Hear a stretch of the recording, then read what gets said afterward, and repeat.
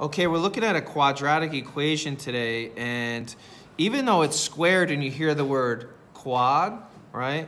I believe that comes from the fact that a square has 4 sides, and from that we can get a square. And one of the couple key pieces into finding a vertex, which we've seen as a h and k or x and y when dealing with this, is our x is equal to negative b over 2a. All right, this is very important. This is a big piece here. And what this does is allow us to find our x coordinate, and then by doing that, we're able to find our y coordinate. So for instance, and knowing that ax squared plus bx plus c is also important here because that gives you your a, b, and c values. So let's solve for our x. Let's go negative 6. So right, I have my 6 here, negative 6 over 2 times a negative 3.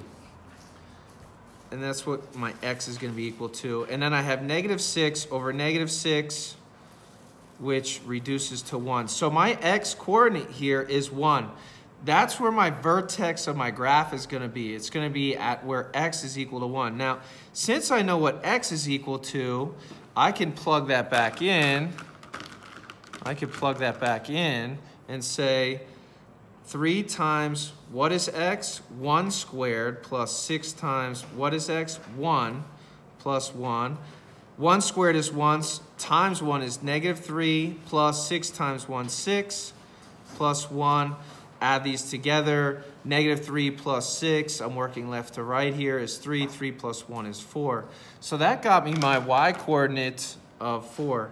Now, my a, like we discussed, gives me the, let's say, direction of my parabola, positive being up, negative being down. And in this case, they gave me a negative for my a. So that means my graph is going to be facing down.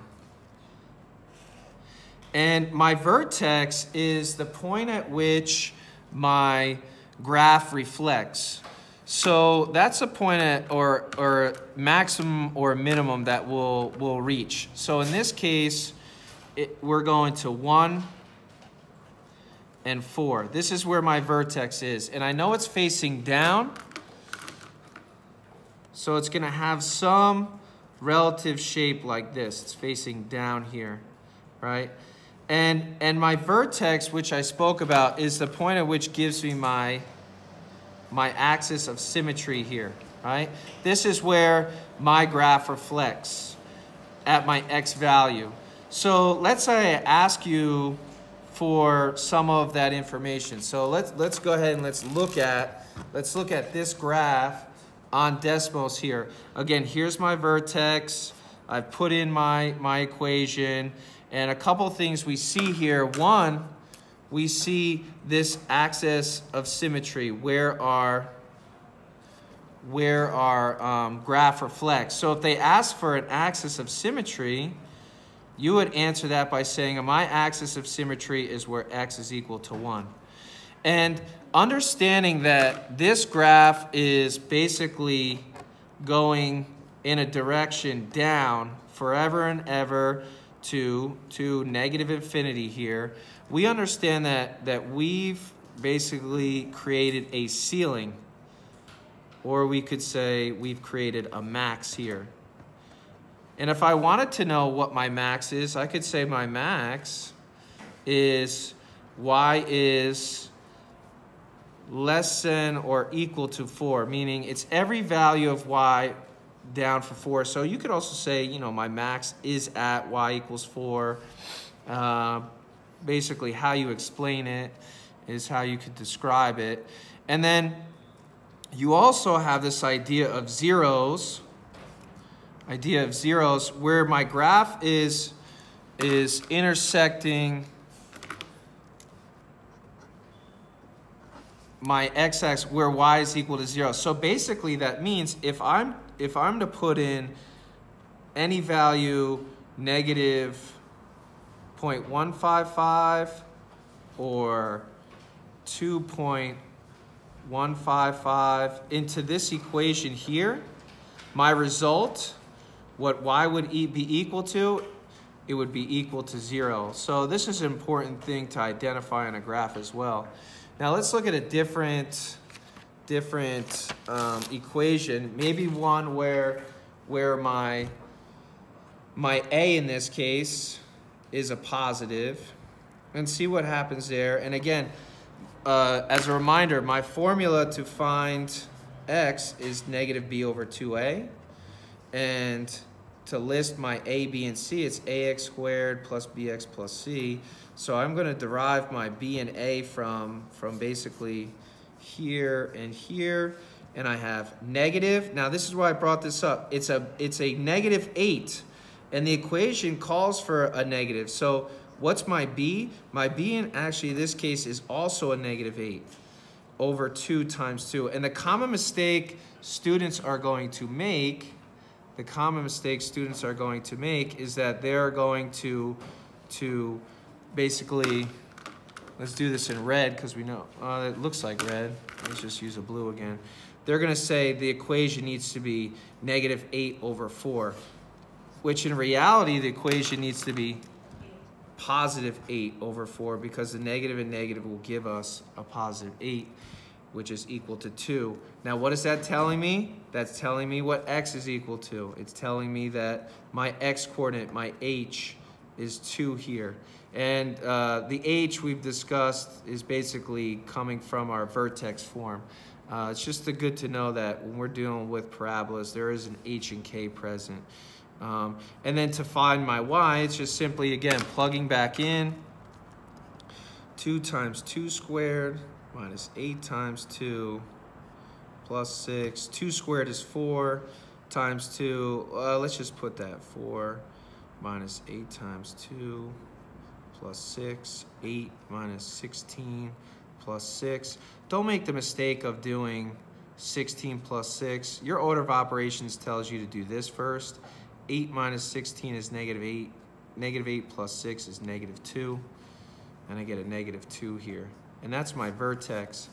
And if I were to show you that, in this case, maybe a little bit different here on a graphing calculator, 2x squared minus 8x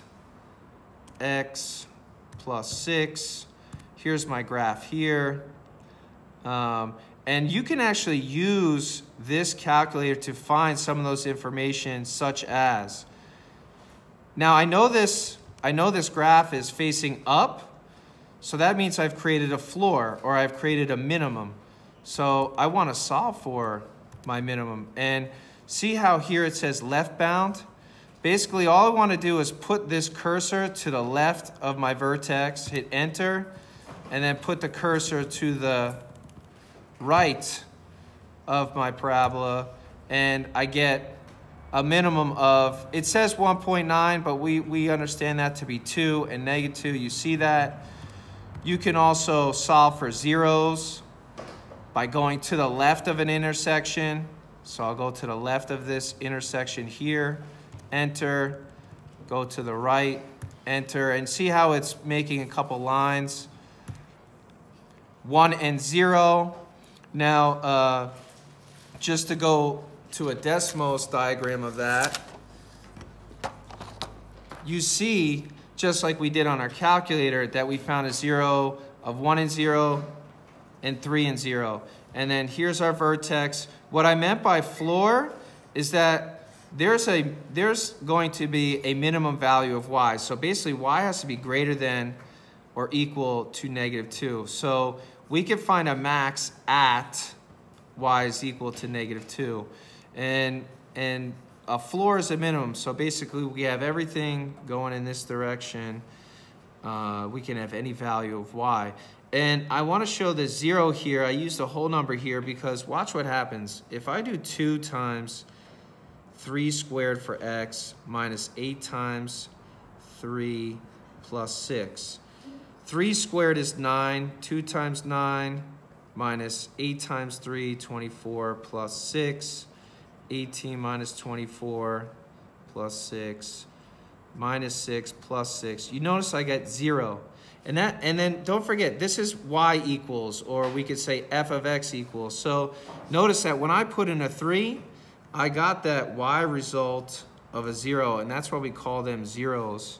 And again, if we want to look at our axis of symmetry, that's just at the point at which the graph reflects itself, which is usually always your x value. So my axis of symmetry here is at 2. I have a minimum because it's facing upwards, and I have some zeros at my intersection of my x-axis, which tells me what my y is going to be equal to 0. And again, you could do this using your desmos or some sort of graphing calculator to kind of reinforce your graph. This is something I would put on an index card and have and study. This is such an important piece for finding information about a parabola.